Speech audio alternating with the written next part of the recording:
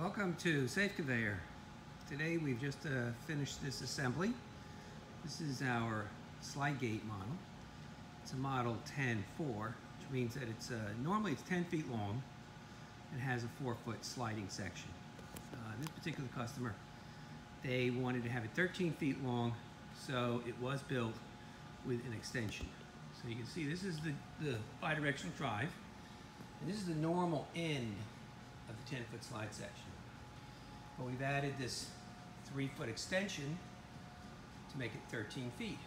If you go down to the end of the slide gate, this is where the section slides out. You can see that there's a proximity switch which detects whether the gate is open or closed. I want to talk about that in the video. So if we slide this section out, making it 4 feet longer, so now I already had it plugged in, so it turned right on, and it happens to be running in the direction of the slide gate. Now when you close that, then the gate will automatically shut off. And what I wanted to show in this video, we make these videos for the customer, and they can see their product fully assembled, which sometimes they just look at the video and it's put together. And that moving section with the single stand. Each one of these sections has struts. There's two on one on the tail end. We're running the strut to give a little extra support to the extension section, so we're not putting all the load on just that one joint. So let's say the customer gets it and he's bought a 4-foot slide section, and it turns out that his machine where he wants to stop this is only maybe 4 or 5 inches less than that. Now if he doesn't get all the way out to the 4 feet, it's not going to go on. So how do we adjust where this stops and still turns on and off? Well, we provided for that. So on this side where you see let me get that in the camera. So this is the proximity switch. Basically it's a magnet, gets near it, it goes on. And when that gate is all the way out, I'm going to pull it all the way out. So in that hole, there was nothing in the hole. Now it's all the way out. And in that hole, lo and behold, there's a screw. And that screw holds the latch and the magnet.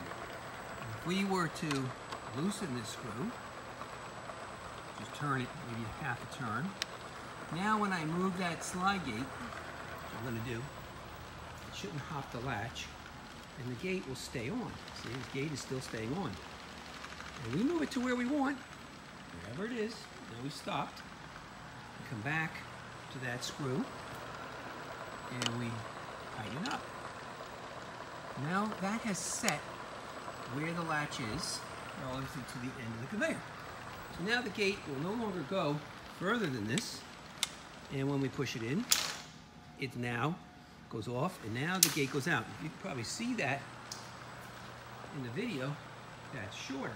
I'm going to put it back where it was, because when we ship them this soon, I might forget. Loosen it up. Slide it all the way back out. Now it's all the way out. And you can do this with it on or off. Doesn't matter. And then lock it back down. I mean, you don't have to tighten that thing too tight. It pretty much clamps right on that slide section. So that's the adjustability. I wouldn't recommend shortening it to 2 feet. I mean, if you're going to get that small, why'd you buy a slide gate? You really don't need to. But it will run pretty much with it all the way inside. It just won't run as well. It runs better when it's out because there won't be as much riding on top of itself.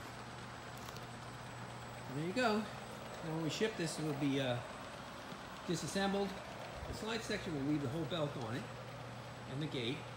Where it separates, we'll take all the belt and loop it on top, and then we'll have the customer put the section on, and then bring that loop that was left under, over, and rejoin it. They shouldn't have to thread the other part of the section where there's more complicated detail. If you take a look under here, the bi-directional drive. So there's the bi-directional drive. It's riding over here. You can see pinching encapsulation, and that's the bi-directional drive. And on one side there is slack, and on the other side of that drive, less slack. And depending on which direction you're going, that slack is going to shift from one side to the other, and that's what keeps it engaged. And so you can run it in either direction. Just to show that, I'll flip the switch. Right now it's running to the right. Sometimes the video won't portray that well. Now we're going to flip the switch. And it's going the other way. And again, if you look underneath, slack is over here under the motor now. And if I flip the switch, the slack is going to move to the other side of the motor. Back again. The other side of the motor. It has to be that slack. Tighten it up too tight, and there's no slack there, you're going to start hopping the belt. Or you're going to start yanking the gate open, because you won't be able to hold the latch, because you're pulling too hard on the belt, not on the product.